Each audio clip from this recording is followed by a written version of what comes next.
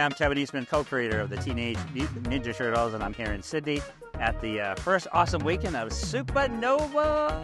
I'm hanging out with me and two of my favorite Turtle brothers, Freddie Williams and John Somavera. And what I love is that with these guys, I worked with Freddie on the Turtles Batman and a lot of other regular Turtle series. And then with John, he's got a lighthearted, more of a kid's version of the Turtles, and he's done Turtles Batman and things like that also, but the kid's version of that, the animated version. Great bunch of guys to hang out with anyway. We end up talking shop the whole time, My heart and soul is always in the comics, and that's where things started for us. So I spent the last 12 years now working with IDW on the comic line, writing. I just finished the cover 141 for the ongoing series, Last Ronin, of course, and the new series. So that's where my heart and soul is. But what I saw, the trailer, laugh out loud, awesome, funny, and I think it's going to be one of the best Turtle movies ever. But let me rephrase that. Except for movie one, it's going to be one of the best Turtle movies ever.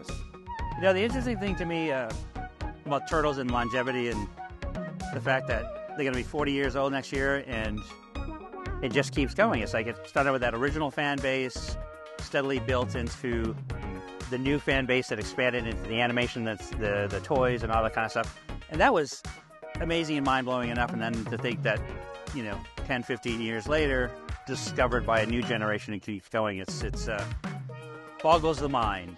Boggles the mind. And I love the fact that because of the global success of the Turtles, because, when you think about it, when I think about it, it's amazing that it worked in the first place, say, as a United States-based idea, because we're all crazy over there. So something like Turtles is something that might be Americanized in its humor and its effect, but it's resonated so well to so many young people all over the world that we get to travel to places like Sydney and so many other wonderful places globally.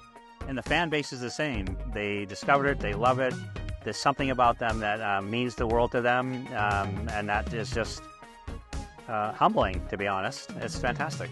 40 billion thank yous and thank yous and thank yous. I say quite simply, I've had the best life, the best job ever. I've been able to live a childhood dream, a fantasy of following the footsteps of my heroes like Jack Kirby and things, of writing and drawing, telling stories, in this case with my own characters, a co-creation. It's just, it's their fault, and thank you.